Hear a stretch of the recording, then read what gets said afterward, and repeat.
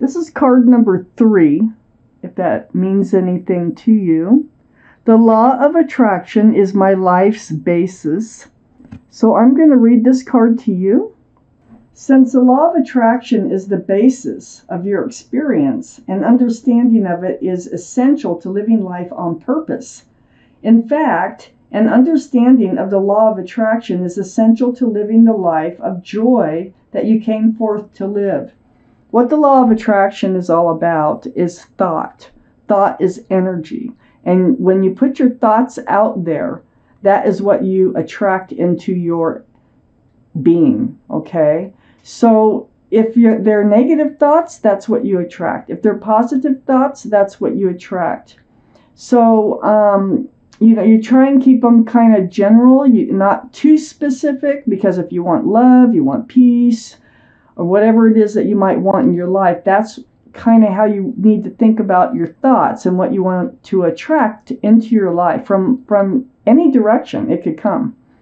So, that is what they're talking about here. The law of attraction is in your thoughts. So the Six of Swords is surrounding your entire reading. Moving forward, pushing that boat with a pole. It's pretty slow moving, not the slowest. Moving away from dark skies, dark waters towards the light. And it's by picking up these swords of truth and clarity along the way. This is what's getting you to a place where you want to be in your life. You're doing it.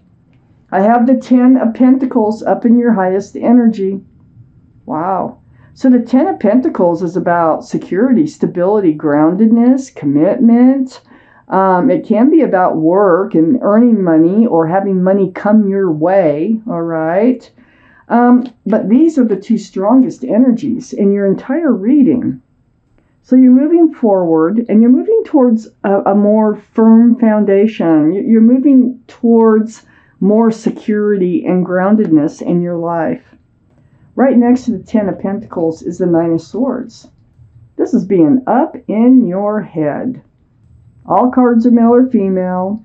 These are swords of truth and clarity. You're gathering them up, but it isn't easy. That's probably why you're moving kind of slow, because these swords of truth and clarity are helping you to move forward, but they are also like you're dealing with the truth and the clarity at the same time. Something that's got to be done. You've got to deal with it. You've got to, in order to move forward, in order to put those swords into this little backpack this guy has and put them on the boat, you've got to deal with the swords. I have the 7 of Wands next to the 9 of Swords. So everybody's got an opinion. Everybody's trying to be helpful. These are people who care about you. And all these wands coming in, you have your own wand. So you're faced with making decisions here. Now, are you going to listen to somebody's advice, or are you going to do things your way, or a mixture of both? So you're faced with this. It has to do with you moving forward in your life here, okay? And getting what you want from life, which is the 10 of Pentacles. I have the 3 of Swords right under the 10 of Pentacles and next to the 6 of Swords. You've had your heart hurt. You probably had love in your life. There might have been a third party with this card because there's 3 swords. Swords of truth, remember? Swords of clarity. They can really put you up in your head. And so you have been dealing with heart-breaking type issues, but you are moving away from it. You're getting more clear about what happened. You're getting more confident in your abilities to move away from this energy right here. You may have thought that maybe this was a marriage. It could have been a marriage. It could have been just a commitment also, or someone that you felt that you were going to be committed to. But regardless, you are heading towards that 10 of Pentacles anyway. I have the 9 of Cups next to the 6 of Swords and under the 7 of Wands. You're taking all your love with you, and you have a lot of it. There's 9 cups swirling around there. So you know you have them. You're not handing them out. I think you're waiting until you get to where you want to go, till it's time. to hand them out. I have the Six of Cups here under the Three of Swords. Actually, it feels like whoever was in your life, because you did get a broken heart, was somebody you may have known since you were children, or had known before as at a younger age. They were a soulmate. We have lots and lots of soulmates out there, but this one hurt you. I think it kind of blew up this relationship. Either that or there was a big falling out of some sort in this relationship, because I have the Tower card right next to the Six of Cups. So this tells me you're moving away from this Tower moment, okay? It's right next to the Soulmate card here. Whatever it was hurt your heart. You're moving away from it. You're dealing with it. You're not really handing out your love, but you still have love that you could offer. But the thing, and I'm looking at this here, is right next to the Tower, I have the Four of Wands, and this is under the Nine of Cups.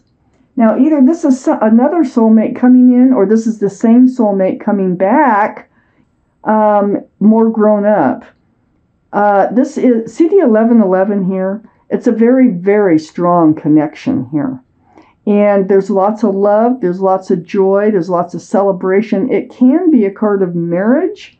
So I need to keep reading. I need to know, is this a new person that you're heading towards here? Or is this the same person who you are getting over a broken heart of some sort with?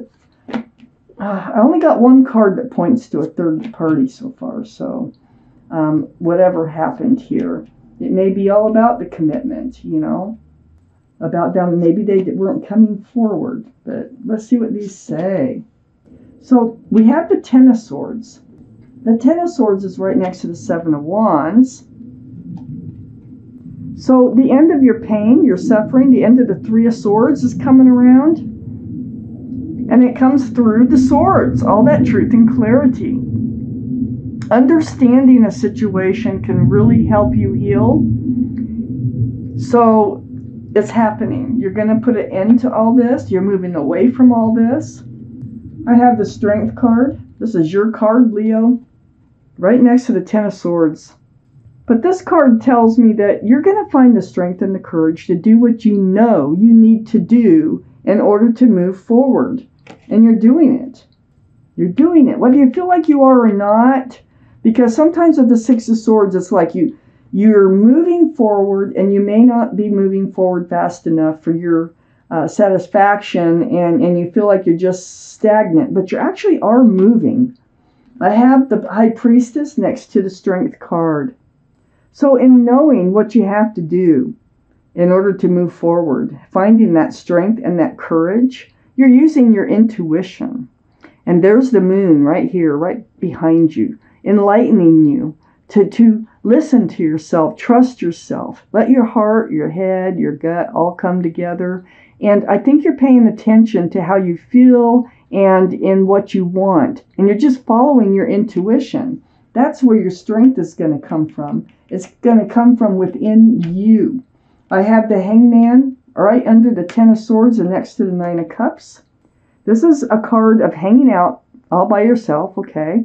Being enlightened. All the blood rushes to this figure's head, and you're being enlightened. It's very spiritual, the Hangman.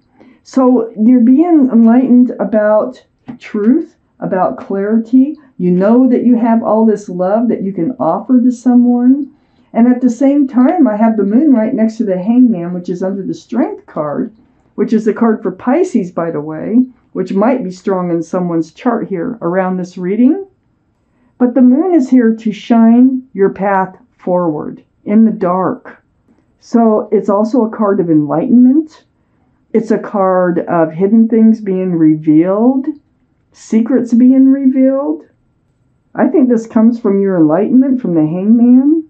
And I think this path is going to be shown forward. Because the more truth that you get, the more you listen to yourself, the more you're able to make the decisions you need to make for you in moving forward. I have the Empress next to the Moon and under the High Priestess.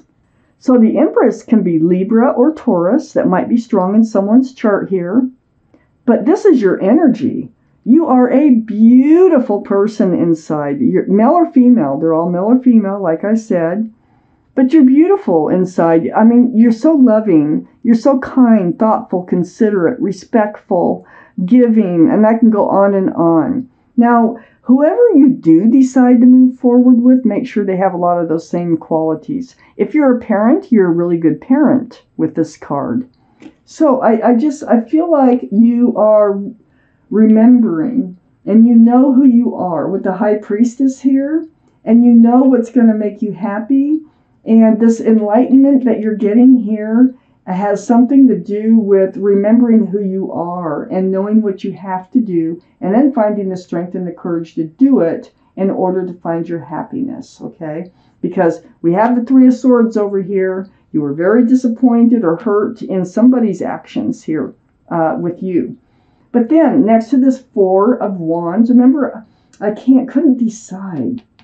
Is this the same person? No, I don't think it is. I think that you are moving away. I think you're following your gut and you are moving away from this other person. And I think you have another soulmate, a more stronger soulmate, if that's a word, more stronger, a stronger soulmate coming in here with the Four of Wands. And they're going to make a sincere love offer. That means it could be something small, like asking for your phone number, you want to go for a walk, something like that. But they're very sincere. They're coming in, and they are a very strong soulmate. So all this enlightenment is helping you to move forward, which is actually, it's like it's opening a door. Your intuition is telling you what to do and how to get there. The ultimate thing that you want is a committed, solid, stable relationship here. So this person coming in, they have a lot to offer. You're going to have so much fun with this person. I have the Four of Swords next to the Knight of Cups and under the moon. I think a lot of your enlightenment comes from meditating, praying, or soul searching, spending that time alone again, like with the Hangman. This is a very spiritual card, and it is also about healing. So I think you're going to heal from this past relationship. You're putting an end to the pain, the sorrow that you were feeling from a past relationship, and being up in your head too about it, to understanding everything, understanding what happened. So there's a lot of healing involved here in this reading. I have the Six of Pentacles next to the Four of Swords and under the Empress. Yeah, you were being breadcrumbed in this past relationship by the Six of Cups person. So, you know, nobody wants to stay in a relationship like that. Everybody wants an equal give and take relationship. And I think you realize that you deserve more. You're the Empress, male or female. You are the Empress. You deserve better. I have the Page of Wands. That was the extra card that came out.